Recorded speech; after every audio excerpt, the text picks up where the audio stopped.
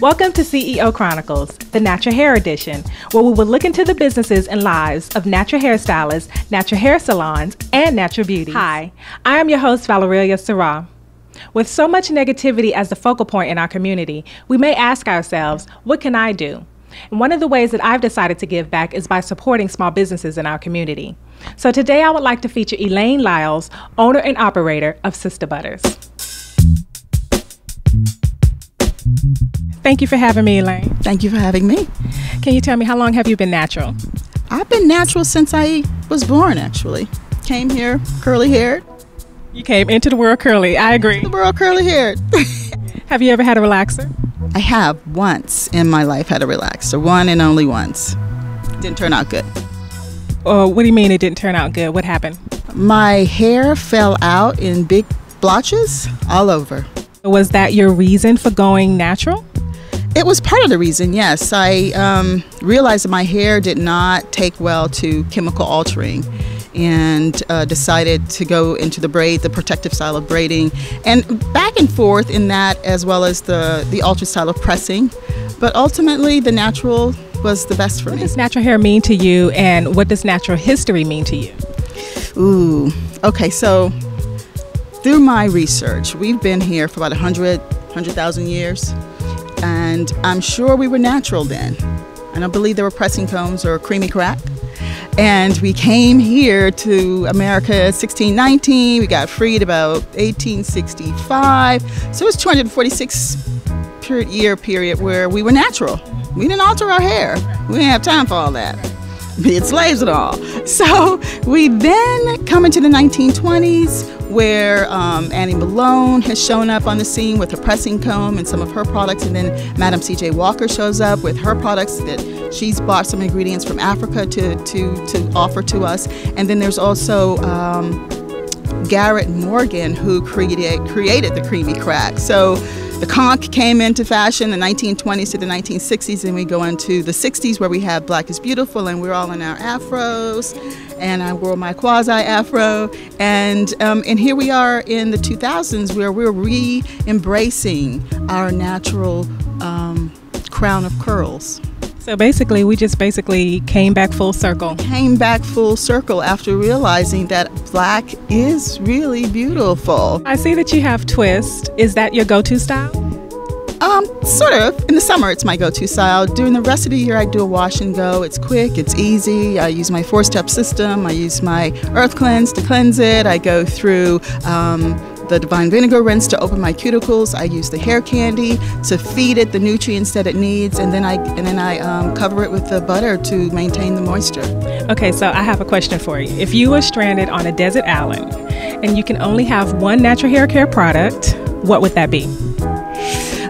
From my selection of products, I'm going to pick hair candy because it contains bananas and honey and molasses and a lot of really good, yummy foods you can eat. Foods I can eat, so I'm going to be looking fly. I'm going to be full on the island with the hair candy. Yes, that would be good.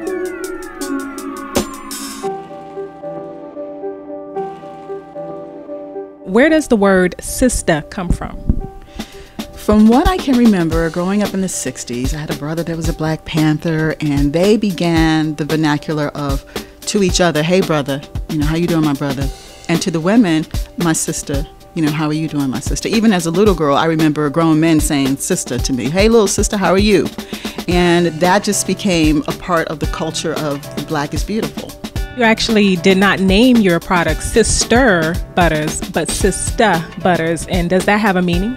It does. Sistah stands for Simply Inspired Skin, Toes, and Hair Butter. So that what it means in essence is that we've got you covered from head to toe. How did Sistah Butter find its way to existence? I have, and I'm not bragging, but I have two bright, bold, beautiful, brilliant daughters that were coming home from the mall, as most of them do at some point, with all these products and, putting them all over. And I decided to look at them one day and read the ingredients and decided this might or might not be good, and did my research and realized that a lot of the contents of the products were not beneficial to them. And decided, because I am a mom, that I wanted what was best for them, and created some products that I thought would serve the purpose of them. They didn't want to be ashy. I can relate to that, So I said, okay, let me go and do some stuff. And, I had to deal with moms cooking up her concoctions in the kitchen. Now, if I was feeding them, it was not a problem. Right. But, when it came to putting something on them, it was a different story. And came up with some butters. And that started everything off. Can you tell me, what is the most challenging part about actually having a business? The most challenging part is one, wearing all the hats. There's marketing, there's manufacturing, there's vendors, there's a lot of different pieces. But for me, really, it's about educating the consumer about alternatives to what's being offered to them in the mass marketplace. I wanted to bring products that preserve the quality of their life versus the quality of the shelf life of the product. Why is that so important to you? What I've recognized is that there is a concept or a billion-dollar machine in place to program us to believe that convenience is best for us. And so they give us the products that serve them in terms of giving them a cash cow. We consume them. The toxins and the ingredients over time accumulate. We end up in the medical system, which then throws us into pharma, which is a nice little loop for them. And from my perspective, I really didn't want to play with that anymore. I didn't want to play with my health. And I didn't want to play with the health of my daughters.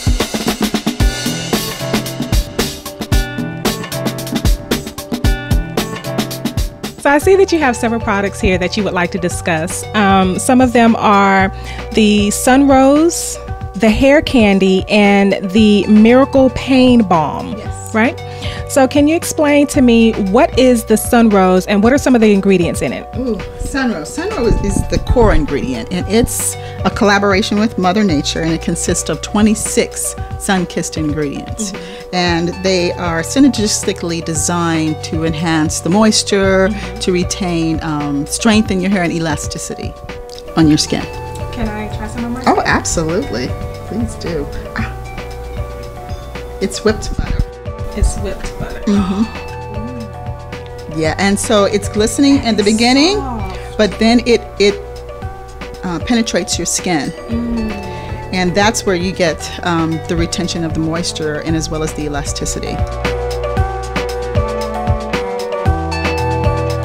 Let's discuss hair candy. I like this name, but where did you get the name from, and what are some of the ingredients in hair candy? Hair candy it's called hair candy because it's a deep conditioner. Mm-hmm. And it's like, kids love candy. Mm-hmm. My hair loves hair candy. Yeah. It's got bananas in it. It's got just not the banana, but the banana skins, because when you look at the banana, the skin is what retains the moisture in the fruit inside. Mm-hmm. So I wanted an ingredient that would capture the moisture in the hair shaft and on the skin, mm-hmm. and assist you in creating, the flexibility that the hair requires. People from curly-haired communities have very dry hair, right, and the hair candy helps them to retain the moisture that's necessary. It's also protein, but there's a balance necessary between the two. This is the moisture balance. But this also contains sunflower oil, sweet almond oil, camellia oil, as well as avocado oil,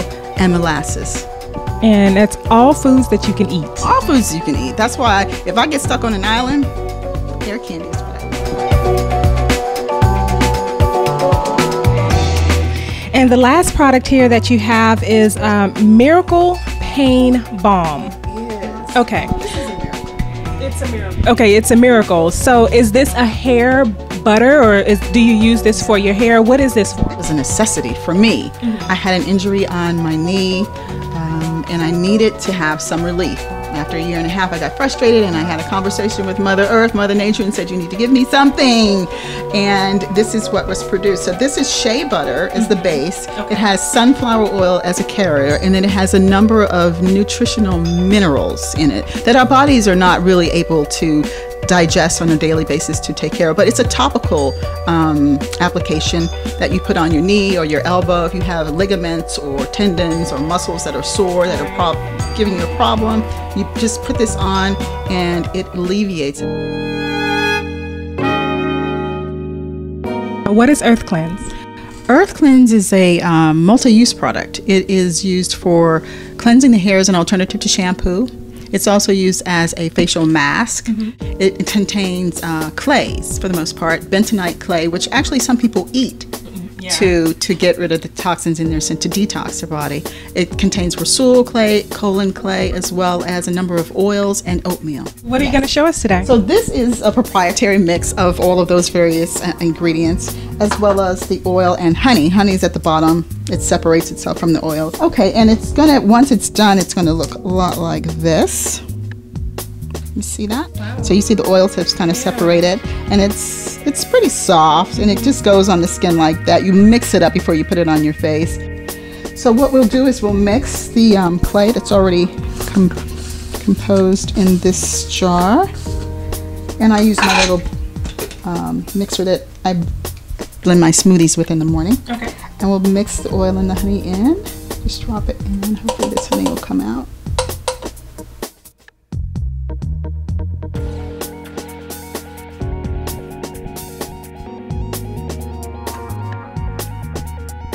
We'll put the top back on.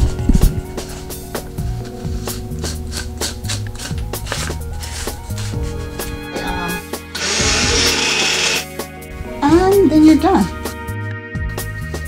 You can add in essential oils. If you have you like jasmine, or you like lemongrass, or you like lavender oil.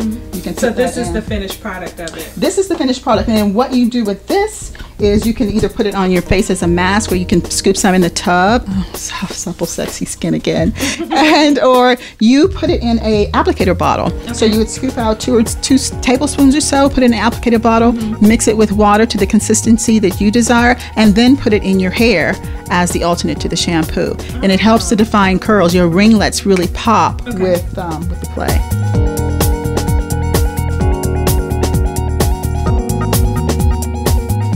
It has been a pleasure meeting with you today, and I've learned so much about Sistah Butters. Where can we purchase your products? You can purchase Sistah Butters at www.sistahbutters.com. That's SISTAH Butters. Or you can purchase on Amazon.com, as well as Etsy and Square. Thank you for watching CEO Chronicles. And as always, we encourage you to become your own CEO.